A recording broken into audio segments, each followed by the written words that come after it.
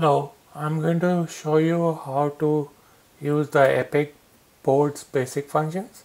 So when you when you go to our website, you go to eb.epiphany.ai, you get to this page. You click the Start Drawing button to create a new Epic board. This will create a very secure board for you with a long number generated by the computer which nobody knows, and this will be your personal space. To share this board with other people, you can just click here and it will create an email with the link to this secure board. So I can send it to myself saying please join this board, and I can get it on my other device, which is an iPad. I can show you how you can collaborate with another device really easily. While the email is coming, I can start drawing. So basically, you can just start drawing things normally, just like you would on a whiteboard. If you were to type something, you can just start typing on the screen, right? By this time I have received that email on my iPad. I can join from my iPad as well. You can see the second participant will show up here. Let me refresh it so I get a different color. And now I can you can see what my iPad is drawing. You can see on the screen that what I'm drawing, the square now, is from my iPad, and you can see what I'm doing, who's doing what from that screen.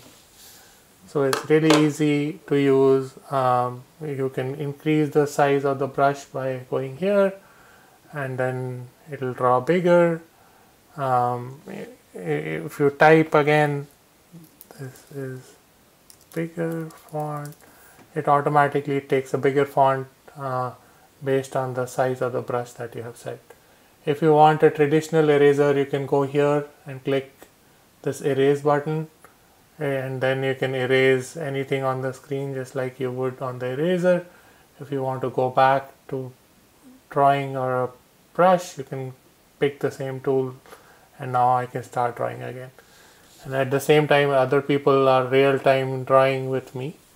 There's another cool feature if you're on a desktop where you can double click any of these lines and you can animate it. So you can rotate objects, whatever you have drawn.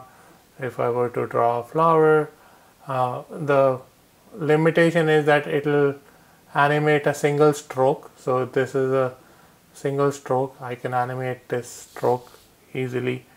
I can also move the objects even if they are animating, so it will animate the movement. I can animate my own objects. I can animate other people's objects at the same time.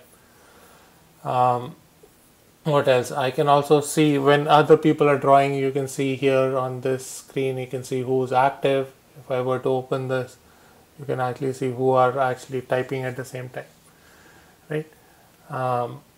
I can also save this board. So if I were to click the save button, it will ask me for a name. This is a name, and it will save this board for me.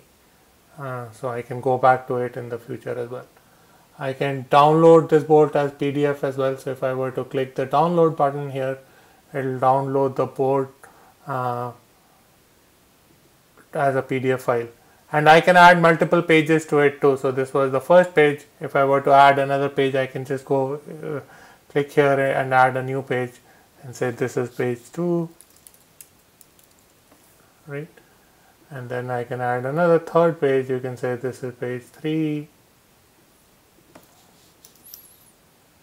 And all of these boards are also shared with the other user that are all the pages are shared. So you have to coordinate with each other which page is what.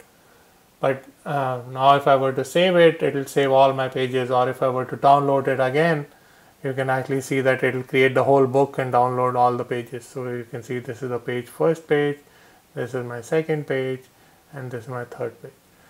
The Epic boards delete themselves automatically in about 4 hours unless they are saved. If you save them, then they'll stick around for 2 weeks right now. You can, if you're on a mobile device, for example, and you want to animate things, you cannot double click. You'll have to click this button and pick the object that you want to animate and do whatever with it. Right? You can rotate it. There's also a clear button if you want to delete the clear the board for everybody. It will just clear all the objects on that board. There is also tips you can see, go back home, you can see all your saved boards. You can also load images, so you can annotate it on the board as well as you're doing in the live editing. On a mobile device, you can also hide these tools, so you can actually have more real estate to play with. Another nifty feature is that if you have a mobile device that wants to join this, you can just click, you can use your camera and so I'm trying to do this on my phone. If I use my phone and take a point the camera to that code on the bottom, it will directly join me to this board.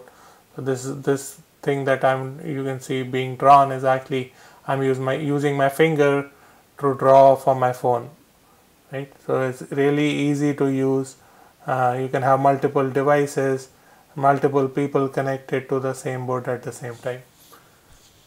That's it for the first video. This covers the basics. I'll show you some more interesting stuff in the next one when I make it. Thank you.